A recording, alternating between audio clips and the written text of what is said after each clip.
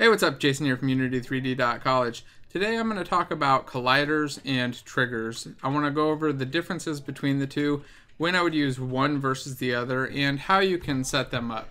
So if you've never used a collider before, you're just new to Unity, a collider is what the system uses to determine physics interactions. So you can stop things, bounce off of other objects, fall, and you also get code callbacks for these things. A trigger, on the other hand, doesn't do the physics interaction itself, instead just gives you back the callback.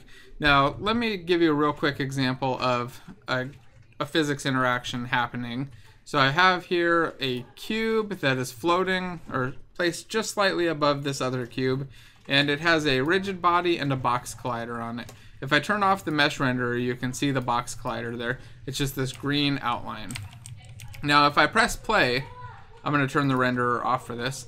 I press play and the box is going to fall down, and we get a little red sphere everywhere that the box collided with our other cube down here. So this one contact cube fell, it hit at these 3 points, and then it hit at those 2 points. Now let me show you the code that's generating these spheres and how that works real quick. So if we jump over to here, you'll see we have the onCollisionInter method. This is called whenever an object collides with another object and they both have a collider on them and one of them has a rigid body on it. They could both have a rigid body, but at least one of them is going to need this rigid body. So what you get back here is a collision. So when you get a collision, an onCollisionInter message, you'll have a collision. That collision has information about how the collision actually happened. And you can see here I have a commented outline. This is what I almost always use, because usually when I have a collision, I only care about a single point. It's rare that I care about multiple points of collision. But for this example, I wanted to show you that the collision.contacts is actually an array of all of the contacts where the things meet. That's why when this falls down, let's watch it one more time. This time in slow motion, I'll pause, press play, and then we'll just step through a couple frames. And you'll see that when this hits, let's see, right there, it's actually low enough in that this face right here is hitting, this piece right here is hitting there, and that piece right there is hitting, yeah, right here where this third sphere is.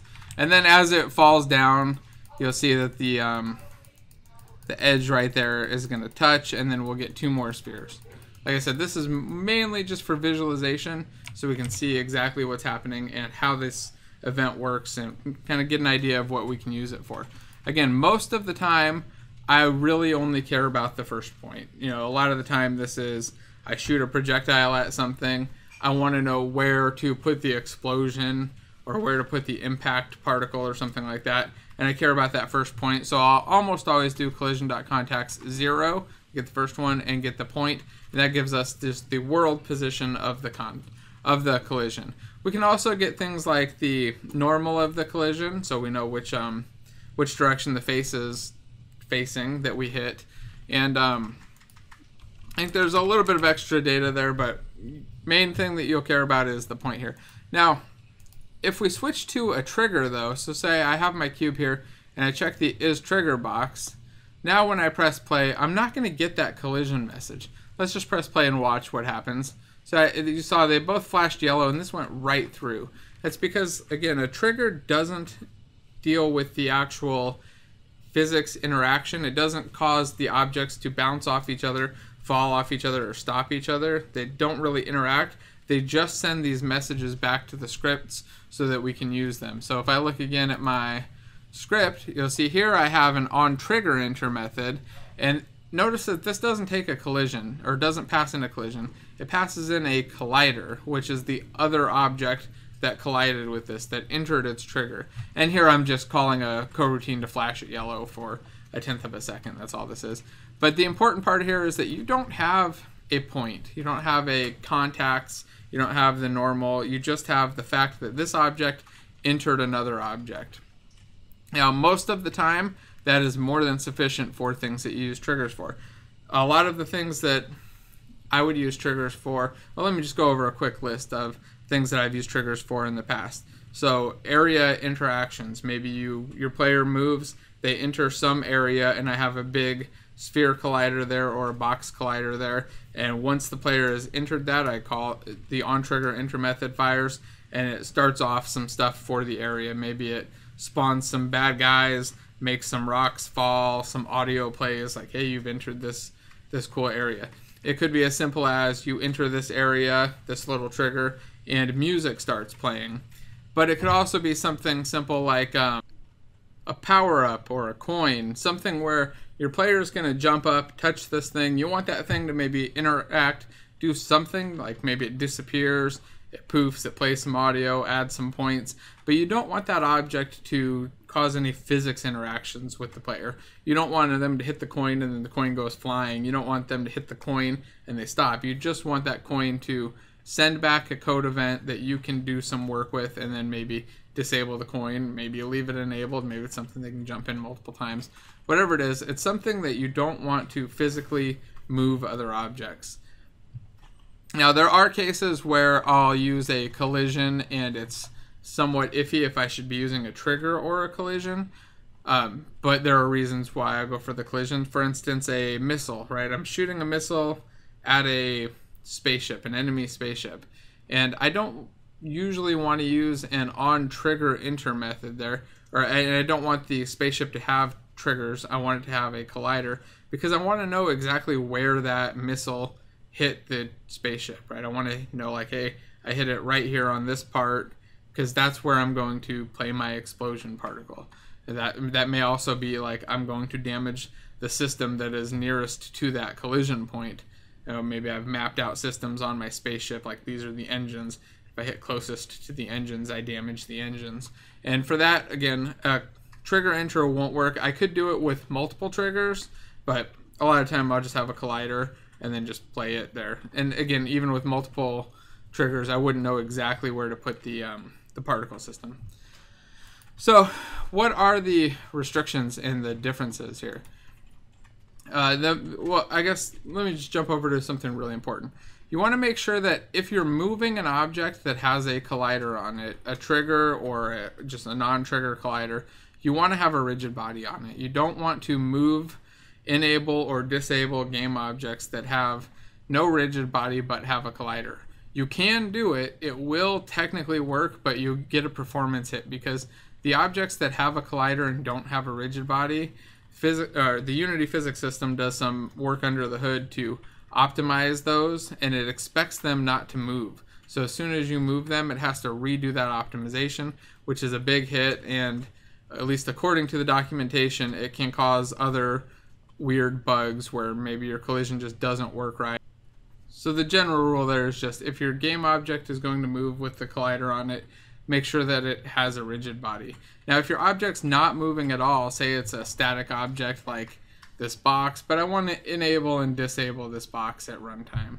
What I want to do instead, I still need a rigid body there, but I don't want it to move. I don't want it to use gravity or anything. So I just check the is kinematic box. This will prevent the object from being moved or pushed around or rotated by other objects. The physics system won't really move it. You have to move it yourself, but it still gives that that nice physics system interaction with everything else. So let's take a look at that. If I hit play now, my 4 contact cube should still just fall right down, but I can now enable and disable this. Oh, I have this set as a trigger. So I could disable and enable this object without getting that hit though. There we go. Falls down, rolls away. Now I also have set up a cylinder here, so let's take a quick look at this. The cylinder is just set to move forward. It's just a simple script that moves the position. We have a kinematic rigid body because I want this object to be completely controlled by the scripts. I don't want other things pushing this and moving it around. Let's just press play and watch what happens. So here we go. It just walked right through my kinematic rigid body. Now, the reason for that is that both of these are kinematic, so neither one of them can push or move each other. We'll still get events if I had checked the is trigger box. Actually, I think we may have. Did we not see that? Let's see. So when it goes through, we can get the trigger event. But if I wanted this thing to move, which, like I said before, I didn't, but say I've changed my mind and this thing should move, I can uncheck is kinematic, and now this cylinder should be able to just push that box right out of the way. Oh, you also see that each one, as soon as I turn this to not be kinematic, all of these spheres that I'm creating, because I'm using the create primitive, they all have colliders on them, and all of those colliders are pushing this thing right out of the way. So, not the best example, but I hope you get the idea that kinematic or rigid bodies can't move. Well, they can't move from the physics system. You have to move them yourself. And the non-kinematic ones, they'll move, fall over, and roll. Let me actually here. Let's just disable the script on the cube. Where is it? It's this one right here. I'll just remove this component. Now those spheres won't show up, and we can actually see the thing push. So there we go. So now you see it just kind of pushes it right along. And again, this thing isn't pushed because it's set to is kinematic. So otherwise, we would get some weird behavior there where they'd both be pushing against each other. Actually, let's try it out. Right, so we hit uncheck is kinematic, and there we go. Now you can see they kind of push against each other. This guy rolls away. Now, one last thing that's not really triggers or colliders related, but somewhat interesting, I think, is right here, this constraints area. It's hidden, and a lot of people I've noticed don't realize it's here. If you expand it out, you can actually freeze things like the rotation. So say I want to freeze rotation on this thing so it can't spin, which will mean it can't tip over, but it's still going to push, it's still going to fight back, it just never tip over. All right, so that's somewhat useful. It's also sometimes useful to freeze positions. A lot of the time when I freeze position, it's something like freezing the Y position so that something doesn't go up and down that I don't expect to move up and down. Maybe I expect it to bounce off, side to side, but I want to make sure that if I hit it at the wrong angle, it doesn't bounce and go downward. So I've used that a lot on like a top-down style games where I want everything to move along a plane, but we're still doing physics interactions. So it just frees the Y position so that that can't be adjusted in the physics collisions. So, and I hope this is somewhat helpful. There's a pretty nice documentation on the Unity site. I'll link that in the description below too if you're interested in colliders and triggers and kind of want to know a little bit more. You definitely check that out. And if you have questions, feel free to just drop them in the comments below or join me at the site at Unity3D.college. Send out emails every day with little tips like this, other interesting developer stories. And again, if you like the video, don't forget to like and hit subscribe. Thanks.